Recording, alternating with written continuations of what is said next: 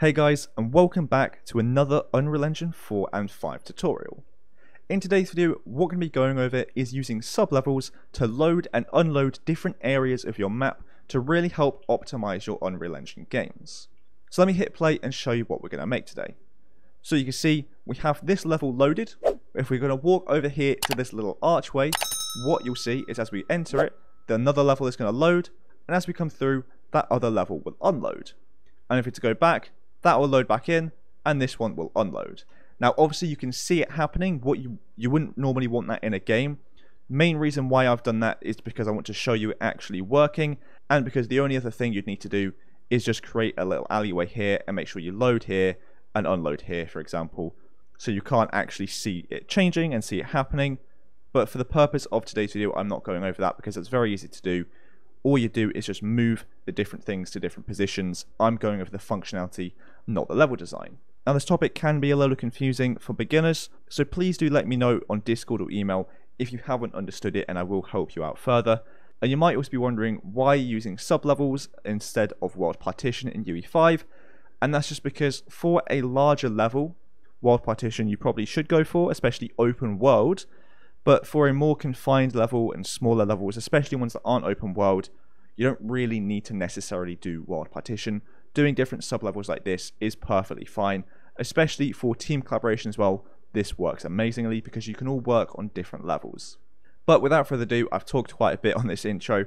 This is what I'm going to be going over and creating today. So let me delete all this and I'll show you how I've done it.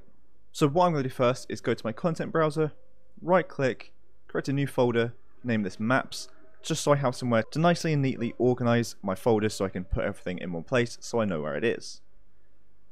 What I'm also going to do is I'm going to create a new level to do this in. Now if you already have a level where you want this, that's fine. I'm going to create a new one. So I'm going to go to File, New Level, and I'm just going to create a basic level here. I'll create that, and then you can see we now have a basic level. I'm going to Control S to save this, and I'm going to put this in my new maps folder here. And I'm going to name this one World Main. Now, World, terrible name for it, but that's what I've got. And then I'm putting main at the end, or you might want to do persistent instead. So this is the main level where all the other sublevels are going to be held. So I'll save that like so. And now I'll get rid of this tab here. So what we're going to want to do now is we want to get the levels tab, which you saw I just closed. So if you don't have that, we're going to go to Window, and then Levels. And then we have this levels tab here. It may appear somewhere else for you. You can drag it where you want, but we have this here. And what you should see is we have a persistent level here. This is what you ordinarily have anyway, but we're going to actually utilize this with sublevels too. So we have a persistent level. What I'm going to do is just above the persistent level, we have levels. We're going to click that, and we're going to create a new level.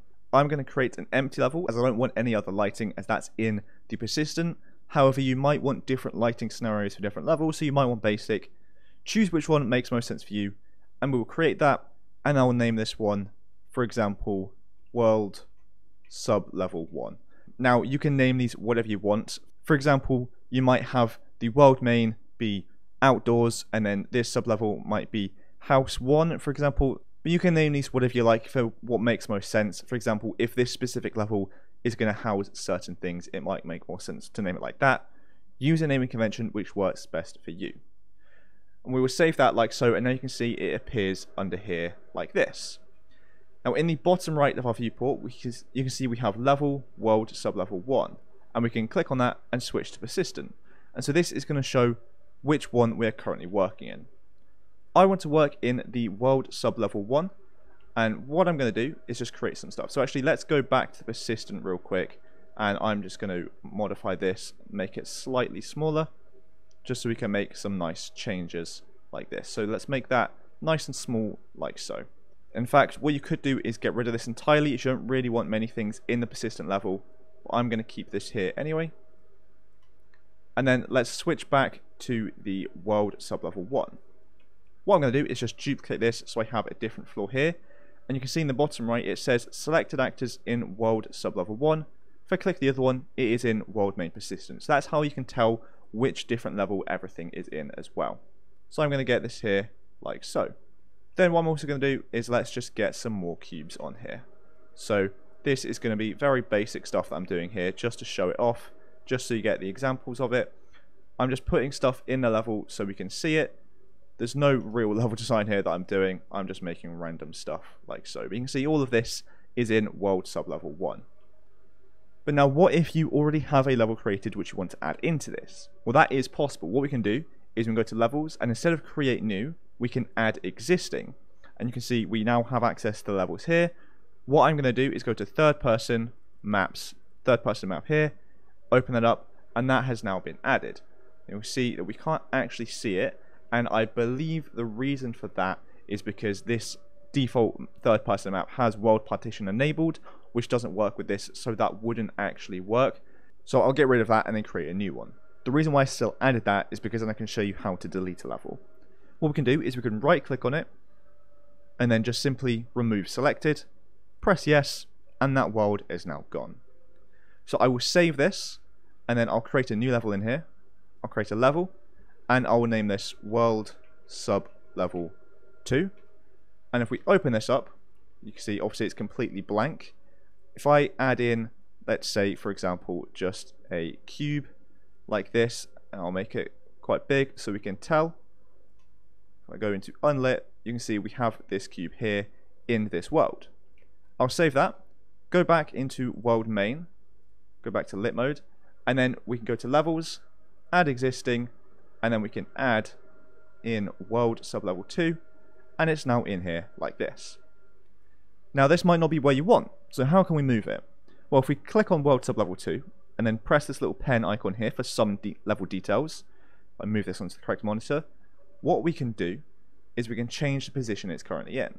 So we can move it to be 500 on the X, 500 on the Y, and 500 on the Z, for example. So that is going to be moving it. So we can move this to be absolutely wherever we want it to be.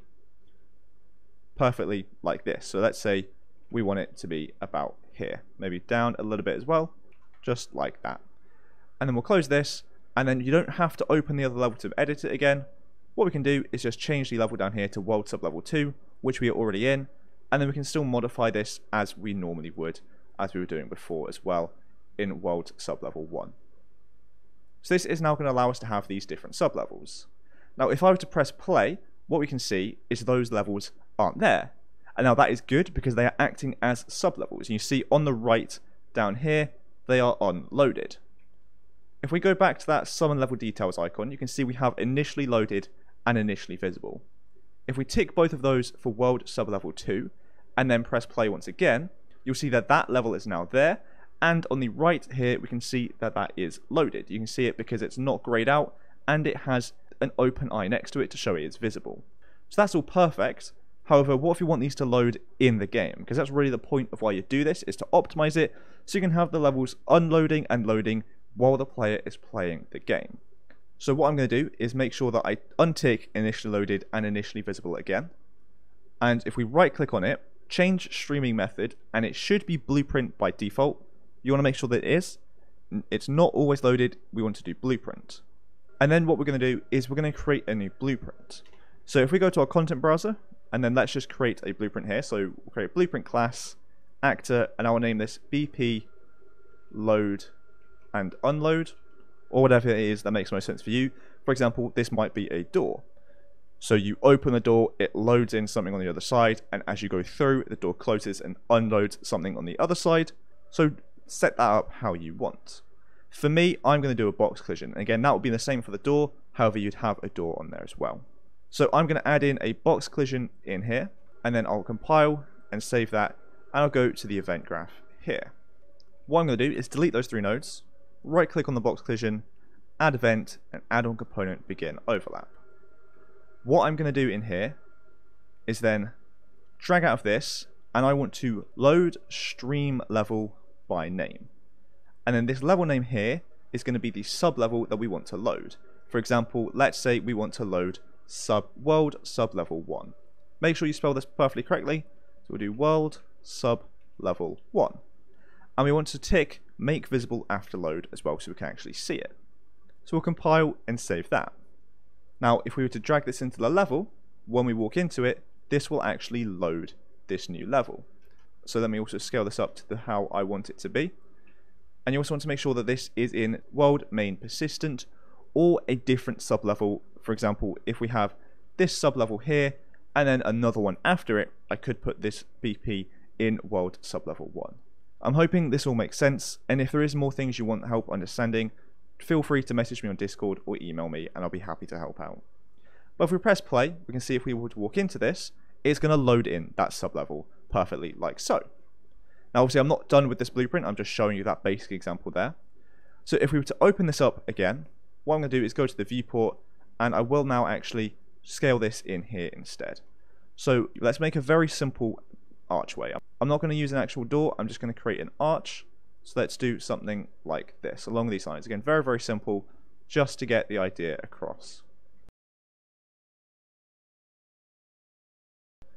So we have something like this. So if we get this box collision now, and we have to move it here on the front side, for example, let's make this big enough like so. When the player walks into this, it's going to load something on the other side. Perfectly like that.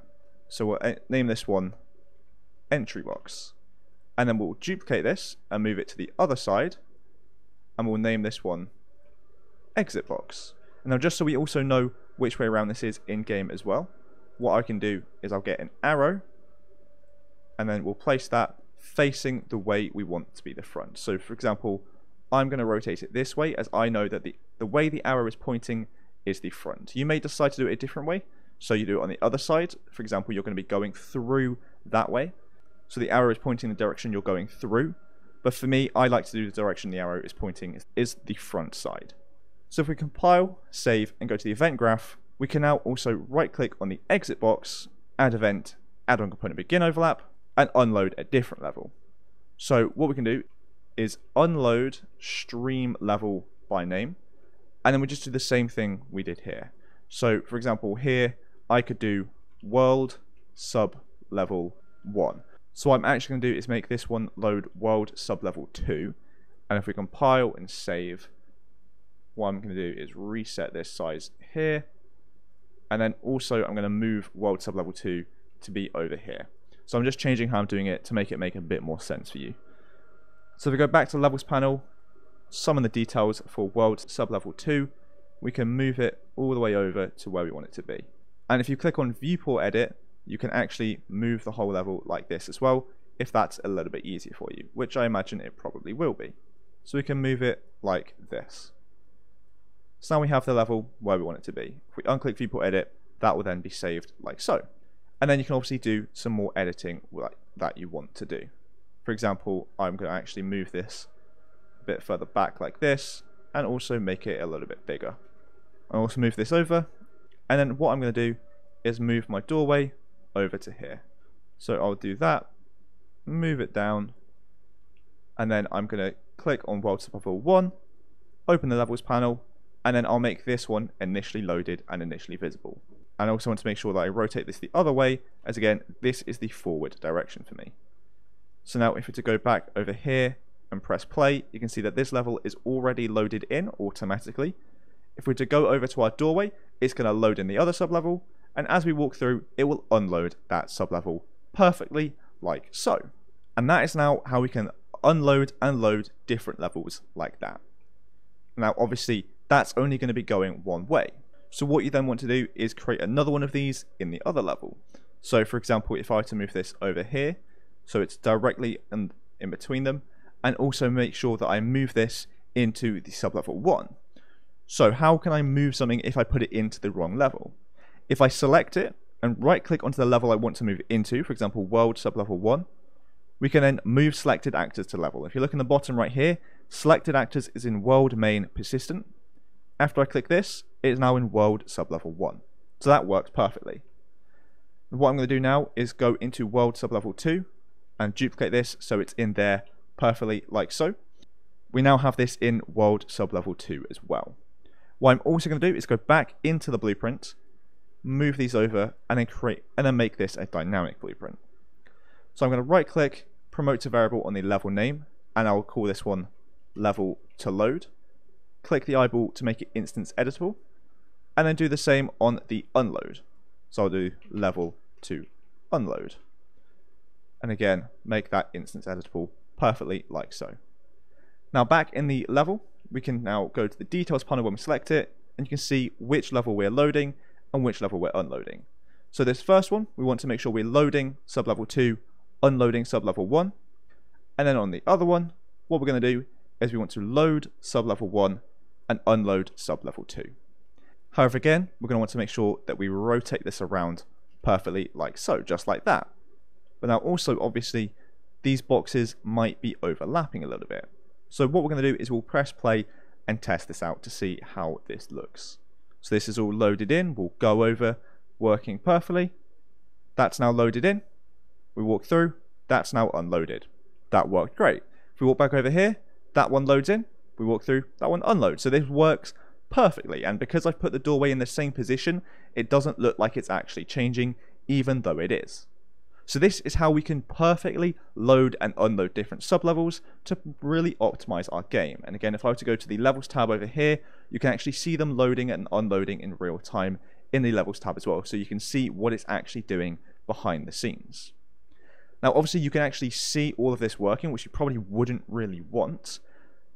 And that's just because I've done it like this. What you would normally want to do in a game is probably put this in an alleyway or going around a corner or through a corridor or anything along those lines so you can't actually see what is happening.